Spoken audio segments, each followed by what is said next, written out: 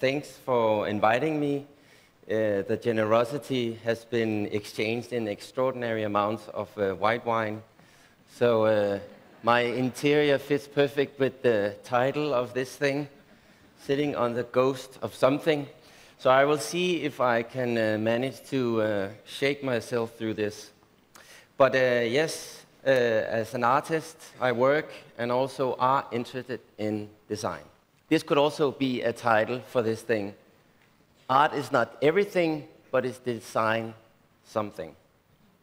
And design from where I am from, which is Denmark, which is 5 million people, approximately what there is in Cape Town.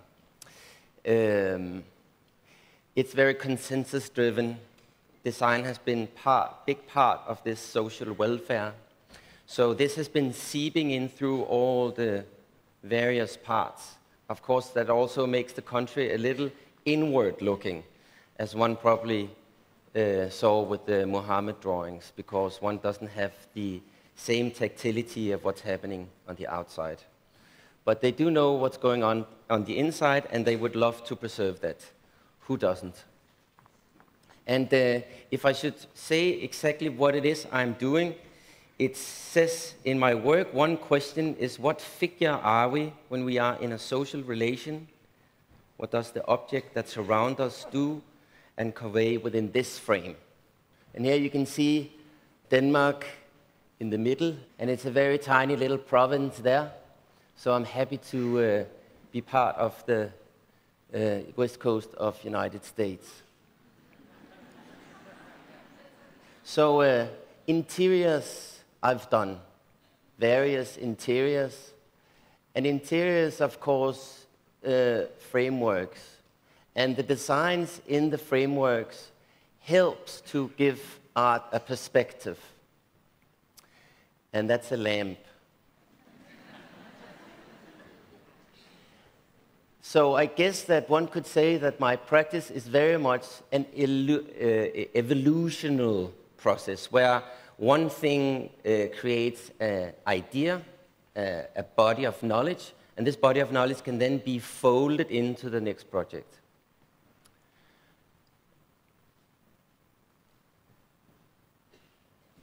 So this is just a little variety of stuff. So that's the interior we just saw. I'm just going to read what it says, because the outside, which is the public space, as you can read, a tense form of stimuli constantly. And of course, we're also moving more and more towards the image. And of course, as an artist, I love the image, but as an artist, I'm also afraid of the image, because it's in such a fast way that it's being used, that all the other senses that creates memory, an idea of touch, because it is, as you know, with the eye, it sort of takes you away from the world. You can take a step back and look into the world. And the body puts you in the world. And the air puts you in a space. So, so what is a public space or a place? I was thinking maybe it's such a complex structure, so maybe it's easier to explain or to try to define what is a non-space. This is in a no town and a non-place. And a non-place, one could definitely say that it doesn't have any communication in or out. A non-place can't create a surplus in a system of change, a connection to a social system. A non-place has no economy, no language, but potentially a sound. A non-place is simply a bridge, a transition from one state to another. A non-place is an invisible, but always in a relationship to the social. A non-place is a scale-free system. A non-place is only temporary. A non-place is only temporary.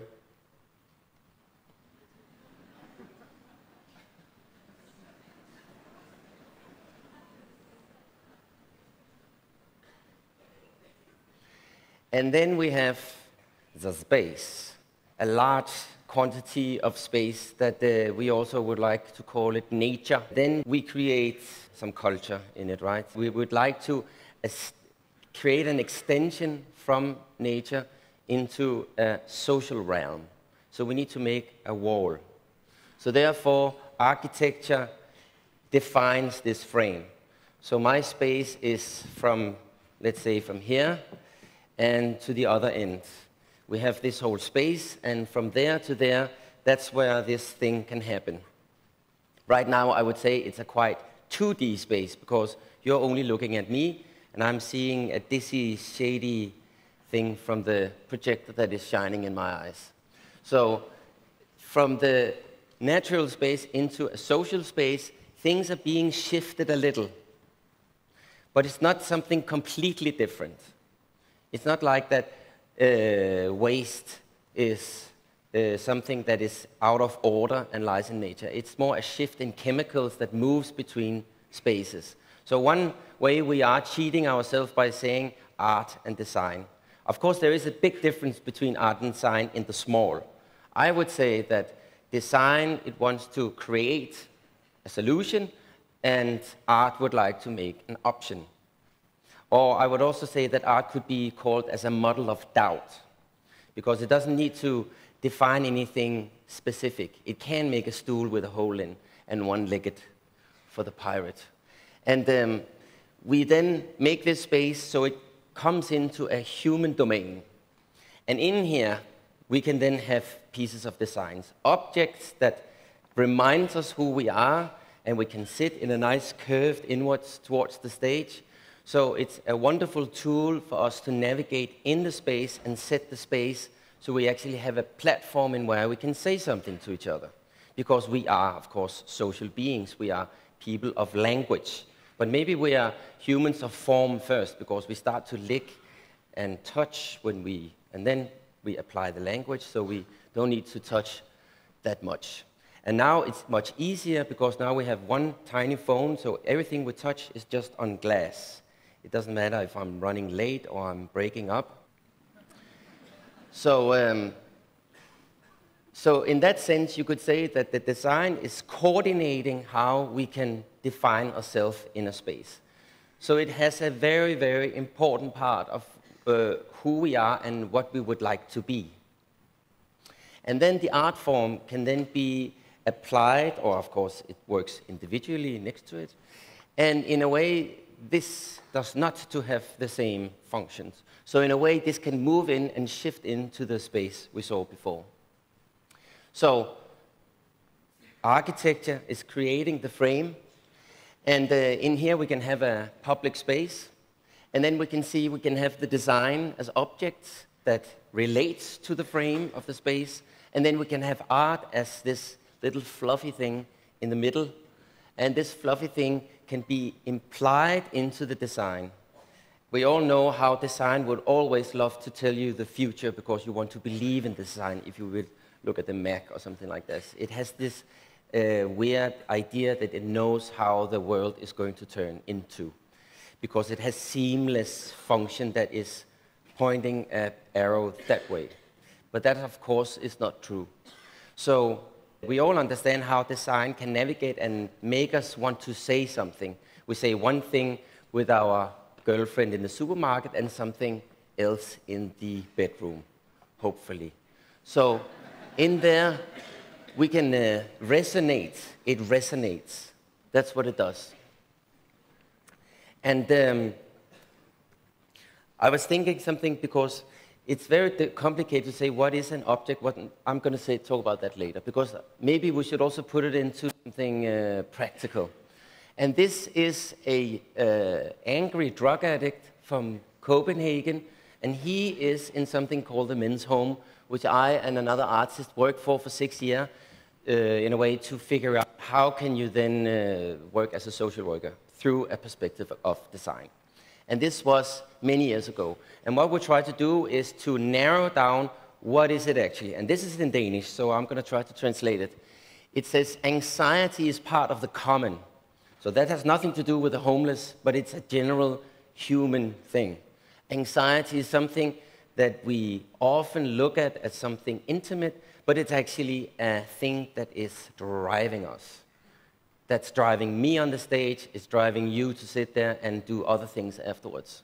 So anxiety is actually a very important social component. Then it says, where there's pressure, there's folk dance. And this we know all about, especially also in Denmark now. We have a little enclosed enclave, and of course, as you all heard, we are being pushed with this idea of identity from the hordes of people coming from the south. Your limitations is only shown in the connection with others. This we also know. We understand this space, especially when we get a little drunk. Then this space of our limitation is more and more visible.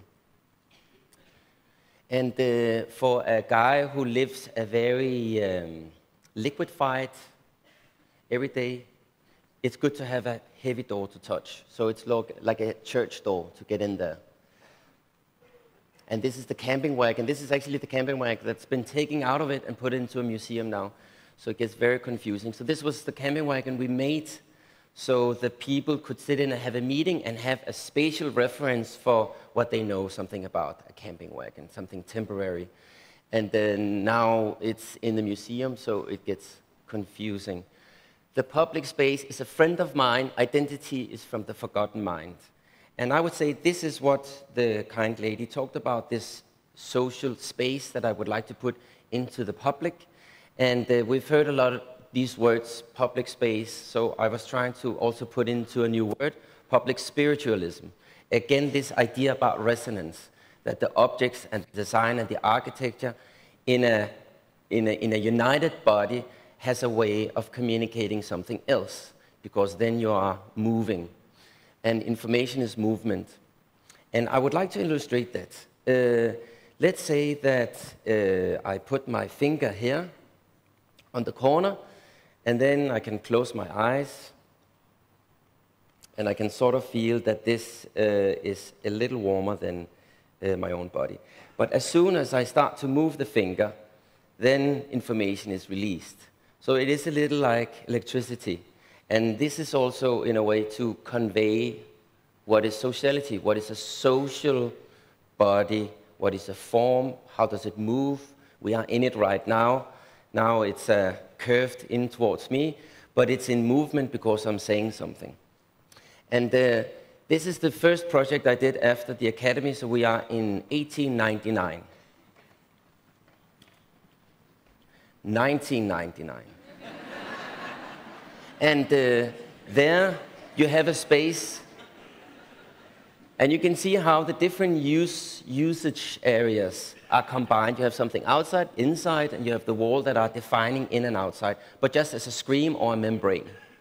And here we have the poster, and here we have the same project 10 years after, and now I was going for this non-space, so I was trying to make a space in the water. This was in Copenhagen, and you can see that's the design of it. Now we're moving a little in towards architecture. We have glue, which is the bar. And here I then had a range of performances, a range of way of communicating something.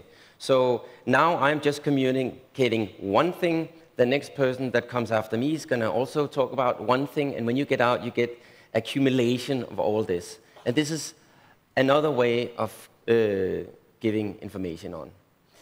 Because it's about design, all of the things that are happening here. And this was about the social.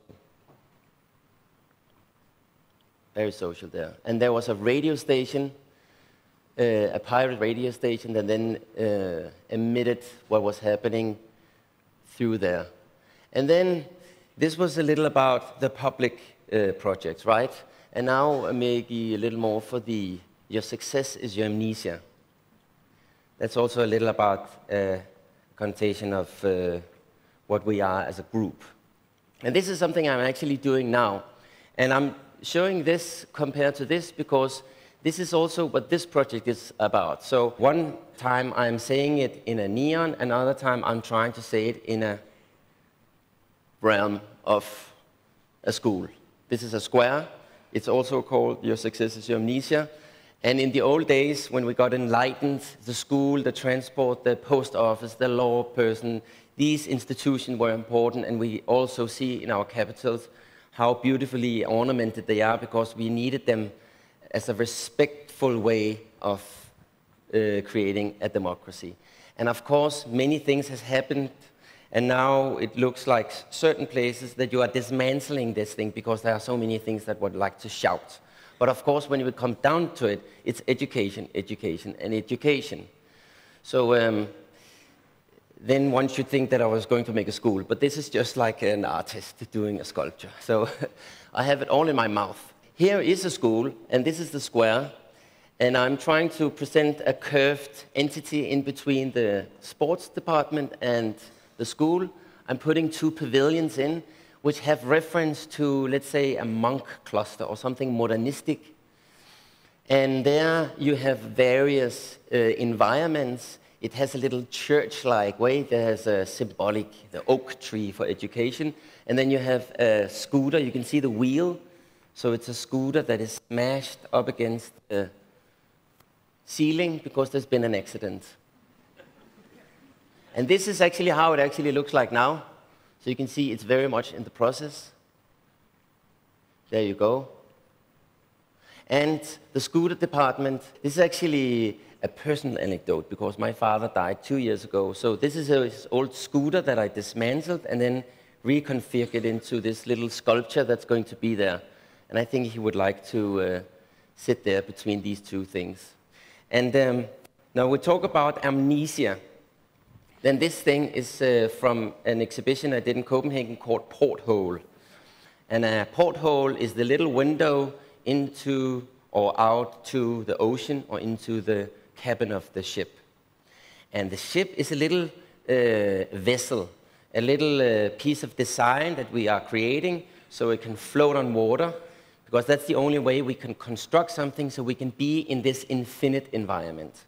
So if one could look at that little boat as an analogy of public memory, because public memory, where is that?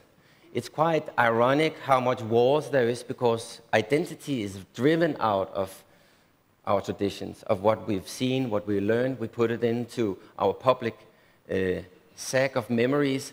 It's a fantasy, but it's a little like a currency. We use money. We use trust in the money, but we use memory to keep this currency alive, and we are getting traditions and language and values.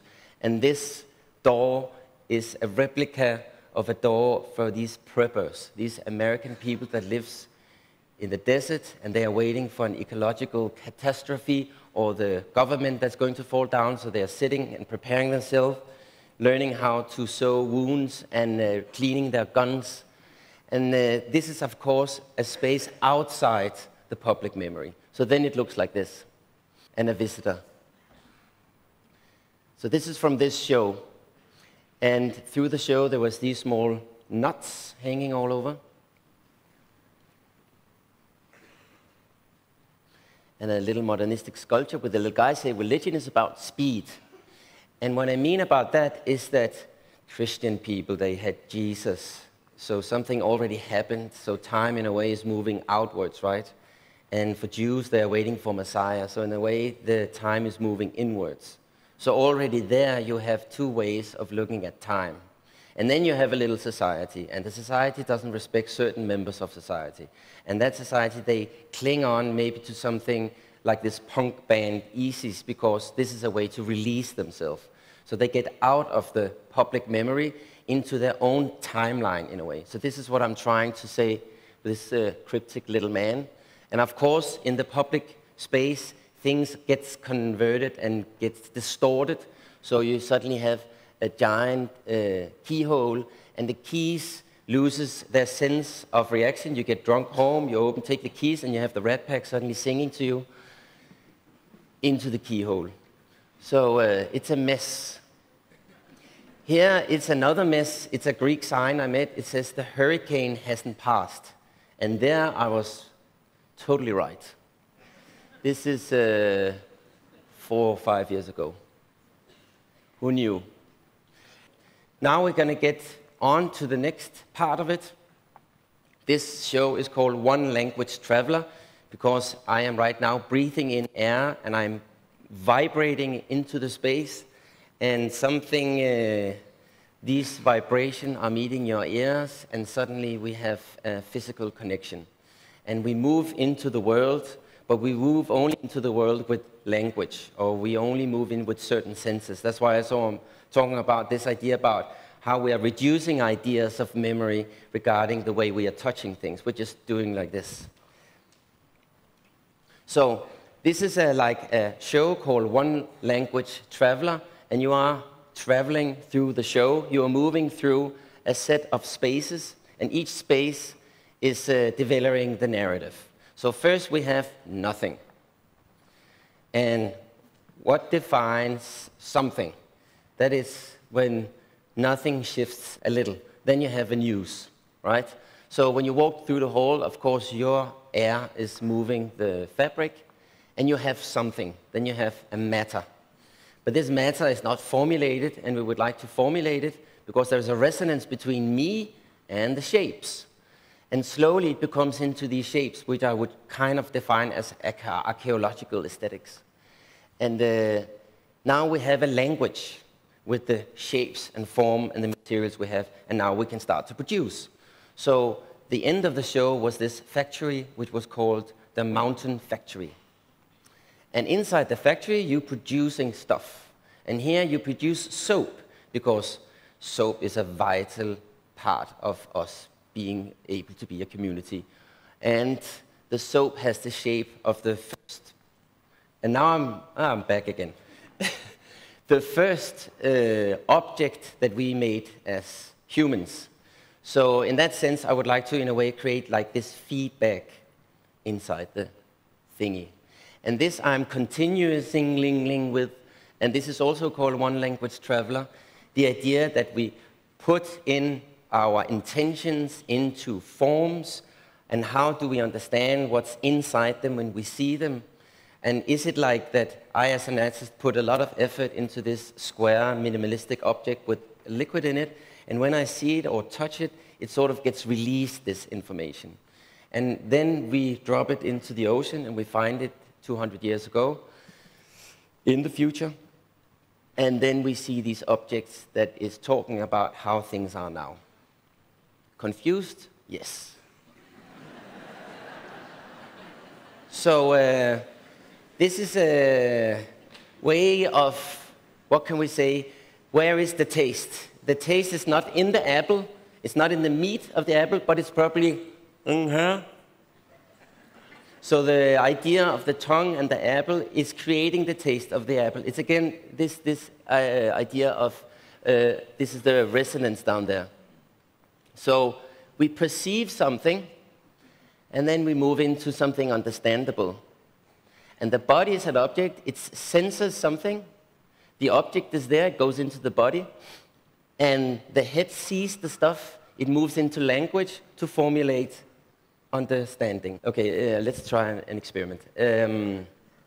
Let's see if it can work, I don't know. But let's say that it's good that I'm wireless. So let's say that I'm going to say a sound. I'm going to try to see if we can make this some resonance. So I'm going to say a sound to you guys. So everybody should say the sound, same sound as I'm saying, so your neighbor can hear it.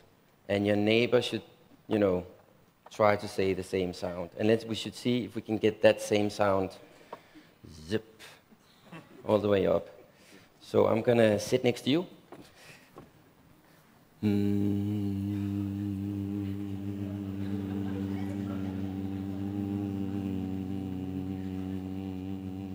Try to keep it the same. Come on, everybody, you can hear it.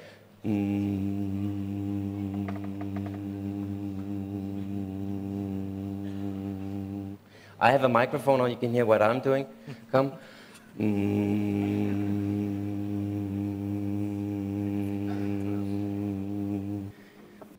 We have to hear the whole audience hum, right? So,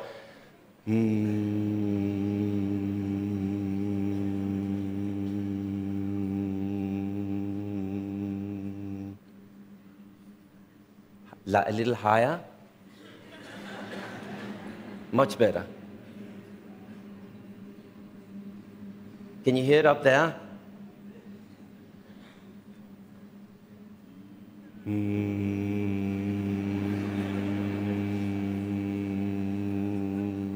And so it goes.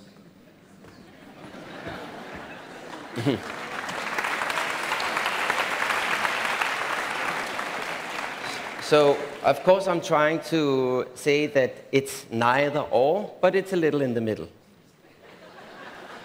And this is something that we can feel when we are really depressed, right? Because there, the whole body is out of scale.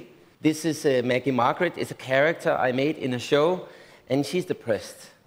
And you know how it is when you are depressed. You are sitting quietly around your objects, and maybe you put sunglasses on because your sensory mechanisms are a little out of order.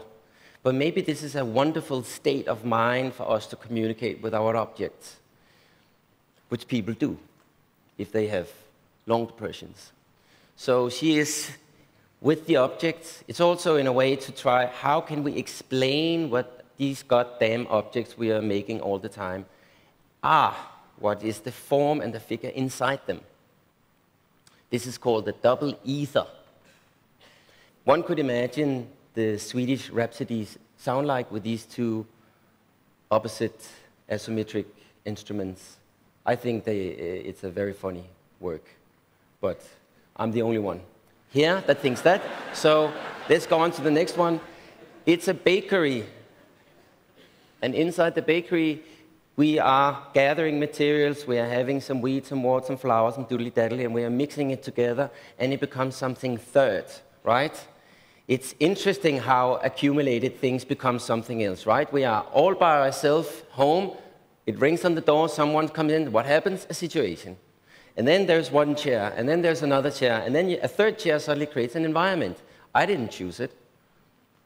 And the design, as I talked about earlier, is in a way creating also the piece of work. And that's the baker. And this is just an idea of accumulation. It's all the rubbish that was thrown out of the other galleries, and I took them and made them into an ice cream stand. This is the cup that contains everything. It's a large green cup. And here also, this is the clutch, right? Because I really like the idea of the clutch. Not the handbag, but the gear shift. How one tempo can get into another tempo, how we here, with a little tool, can exceed our own scale. Wonderful. And there you saw what I've done with the artistic things. We've spoken a little about this and that. And now we reach to the other point in where I'm taking the design 5 minutes out of my art and into a more conservative brand, which is this Celine brand, which is this French brand that I've been working for. And it's been quite interesting because when you do art and you do design inside art, art really doesn't know how to deal with it. It's much broader, much more open in the design department. So here you can, again, slowly see all the other things I'm doing. I'm converting, I'm folding them into other uses. And here it's a fashion show. And I think there is an idea of the effort that they are doing.